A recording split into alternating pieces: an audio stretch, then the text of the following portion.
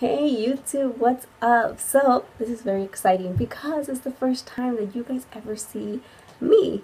How amazing.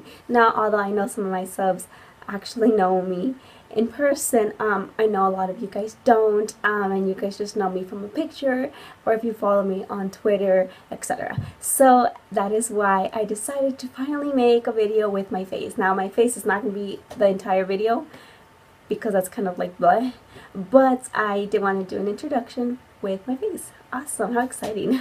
Alright, anyways guys, so here I'm going to introduce to you guys 20 hidden, I guess we're going to call them hidden features of iOS 9.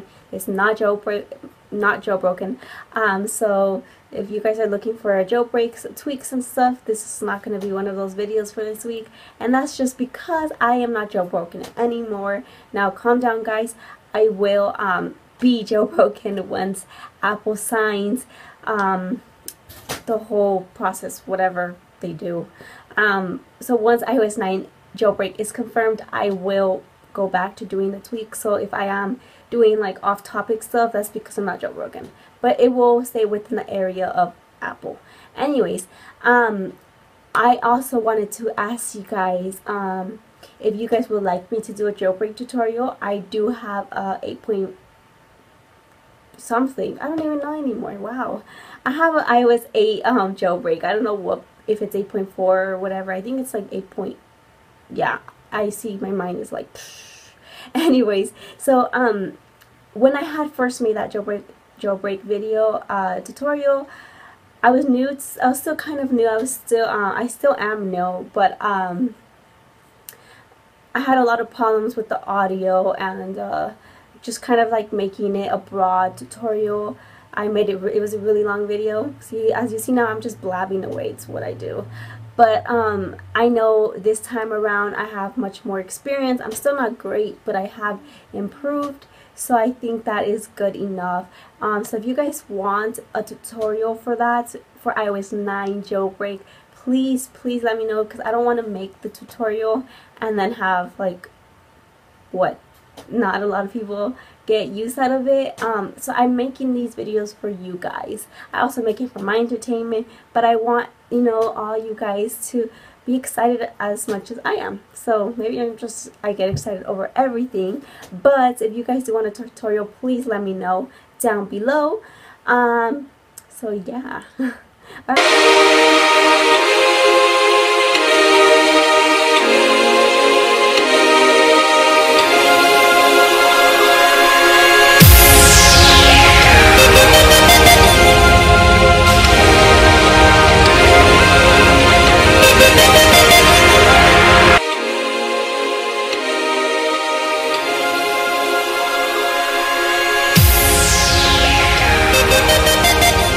Alright guys, so I'm going to go ahead and jump right in now that I blabbed away in my face intro.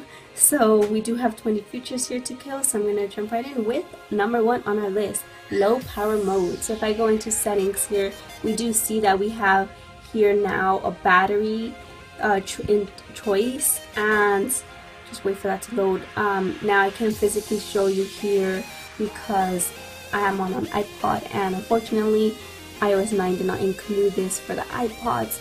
It's definitely on the iPhones, but you do have, it should be up here, so if you're on an iPhone you should see it where it says low power mode, and basically what that does is it saves your battery life, so your battery will change to yellow, and that will obviously mean that you're on low power mode, and that is actually supposed to make your battery last 4 hours more. So if that actually works, please let me know guys.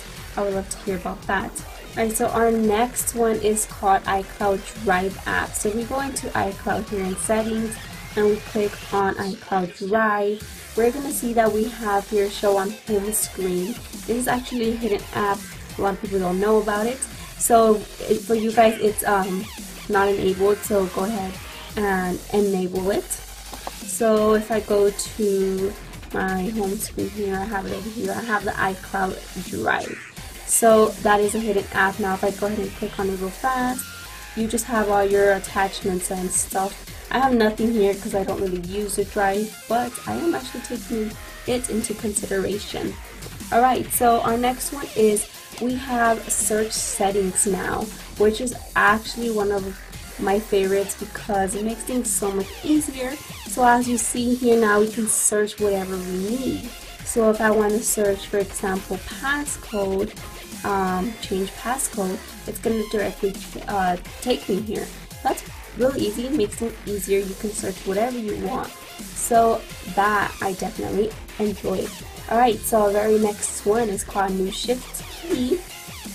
Now this one, when you start something, you now can choose, for example, if you want capitalize your letters or not. So if I go back, so I can show you guys what I mean by that, is when you open up something, it's not automatically going to go capital letters, which is actually really cool because sometimes I don't even like to capitalize my letters. For example, I want to tweet or something, I kind of just want like hi, lowercase. I don't know, that's just something I like. So that's one of them. Alright, so our next one, we have several hidden features in our Photos app, which is really cool. I know there's one I won't be showing you guys for the simple reason that it is not included for the iPods, but I will be showing you guys most of them, I believe. So if I am on a picture, I took this today, guys, because I got this new crystal, so I was pretty excited about that. Anyway, so now you can swipe down on your photos to go back. So I clicked on this picture. If I want to go back, just swipe down, and now you can go to all your other pictures. So here I click on this GIF, which is actually a really funny GIF, and then you scroll down. So that's pretty cool. We can also now select multiple photos. So if I want to delete all this, you just delete. You can choose how much pictures. You don't have a limit, so that is actually really awesome, which is actually even more awesome than this. You're probably thinking would be better than this. Well, there is. Now you can mail more than 5 photos at a time, which is also really great. So if you click select and you want to send all these to your friend, for example, because that's my quiz I took, and you're going to go ahead and click here, you now have the option. So for example, if you want to do it in mail, even your messages, you can now, I mean, I'm pretty sure you can do that before actually, but I don't have mail on here for some reason, but you just make sure you enable it. But you can now send more than 5 photos at a time, which is awesome. You can also add attachments to emails. So if I go ahead and click an email and I want to go ahead and click, my big ol' hand's in the way. This is the reason why I don't make videos like this, because I don't like my hand being in the way. But I did get suggestions. Someone wanted me to do it like this, so I hope you're happy. I'm just kidding. I'm happy to do it like this actually. I guess it helps a lot of you out there. So what was I saying? You can add attachments to emails from iCloud. So that is really cool. So if I hold down right here, you go ahead and click the next and the next. You now have here where you click add attachment, and it'll take you to the iCloud drive. Like I told you guys before, I don't use the iCloud drive, so I really can't. But if you do, that is definitely something that you will be really convenient to you guys. Alright, so now we can also hide our photos easily. So if you don't want some pictures to be shown, cancel. So for example, if I click on this picture and I don't want it to be shown, or yeah, no, I forgot how you do this. Bad memory, guys. I'm so sorry. Oh yeah, right here. I forgot. So if you don't want that, all these pictures to be shown, for example, you can click multiple. You just click hide right here, and it'll ask you if you want to hide them. So I mean, that's something that could be convenient to you guys as well. I don't want to hide them. I have nothing to hide. So yeah, anyways, so now we also have a back to app. That is what I like to call it. So for example, if I am on like news or something, but and then let's say I get a notification and I click on a notification, and I go to it, on your left up right here, on your left corner up here, it'll say back to Twitter. So if I was on Twitter, I got a notification and I clicked on it, at the very top it'll say back to whatever app you were before. So that is also really cool. I wish I could personally show you guys how that looks, and I really can't because on the iPods we do not get the news feed here when I scroll, so we don't have that. We just have the scroll down, so it's pretty lame. So, but it's called back to app, so if you guys, I'm hoping I get a notification while I'm doing this video so that I can show you guys. But anyways, we're gonna go ahead and move on. We now have a redesigned app switcher, so when we double click, we have a whole new redesign here on our springboard. Before it was on the right and it just looked different, so now we can get rid of our apps like this. I actually like how it looks. To me, it looks better. What most of you probably don't know, and this is why it's a hidden feature, that you can do it with 2 fingers. So look at my big old 2 fingers, and you can do it at 2 at a time. So that is something you couldn't do before. So that was pretty easy. I actually liked it. Alright, so cool. Now we also have a redesigned Siri. Oh, I'm supposed to hold down, right? So now we have a redesigned Siri. So now you see the colors here. That's also really awesome. I like it. Sorry, Siri. Is that so? Yes. I'm not actually talking to you, Siri. But now, as you guys saw here, we have a whole new cool colors thing going on. Also, if you scroll down here, you now have a Siri here next to the search button, and that also makes things easier. So if you don't want to press your home button here, you go ahead and do that just by going down into the search. So pretty convenient as well. Alright guys, moving on. We now have the choice of, we can make a 6-digit passcode. I personally wouldn't, but for those of you who do, so if I want to change my passcode, I'll enter my old password. I was like, why isn't the little thing showing up? The passcode options. So I want to change my passcode, and now we have here where it says passcode options. So it gives you, if you want to get a 6-digit code. So for those of you who want a longer passcode, that shall help you guys a lot. So pretty awesome. Alright, so now we can also group our notifications by the app. So if you go into settings, notifications, now you can choose if you want, how you want to group your notifications. So if usually you would get notification from the most recent, so now you can get it by app. So if you have your whole list of Twitter here, your whole list of Instagram here, and etc. So that is pretty cool. I actually like that they did that because I actually had a tweak that would do that. So now I don't have to get that tweak.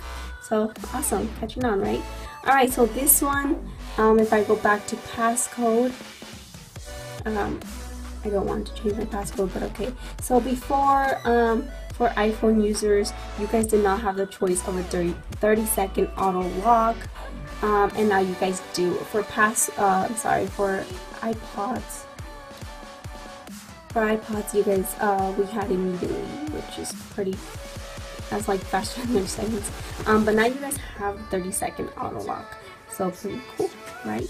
Alright, so if we go into general, our next one, accessibility, and we go down, we have here a touch accommodations. I hope I pronounced that correctly. And now we have here new features that you guys may like. I don't have any of these enabled, but we do have the ignore repeat. So it says the duration in which multiple touches are treated as a single touch. We have hold duration and appear touch accommodations. So if you guys want to do that, basically, so the whole duration, you must touch the screen before a touch is recognized. And here, if you want to adjust your, I believe, it says that you have trouble using the touch screen. If you want to adjust it, I guess. So I haven't really looked into that. We also have here on tap assistance, use initial touch location or use final touch location. So that's all for you guys to kind of figure out. I'm not really going to mess with that because I don't really care. But that is also something that is new. Alright, so now if we go into our email again, we can now mark up attachments, which is pretty awesome. Alright, open. Alright, so if I'm going to go ahead and add an attachment, let me use my other hand because it's being a little hard for me.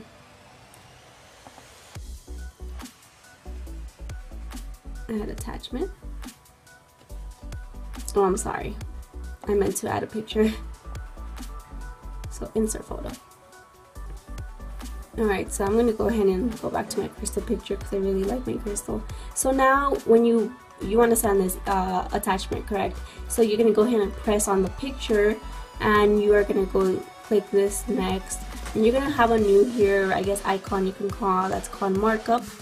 And now you can edit your pictures however you like. So now you can color on your picture. So if you want to, look, I'm showing you I got a new crystal, which is pretty cool. And then you draw a little arrow, you press done, and you can send it. Now you have not only sent an attachment, but you have edited your photo, which is pretty cool. I like that. I really like that they did that. It makes things so much easier and pretty fun actually. So yeah. Alright, so now we go back to our battery life. Go back. Battery.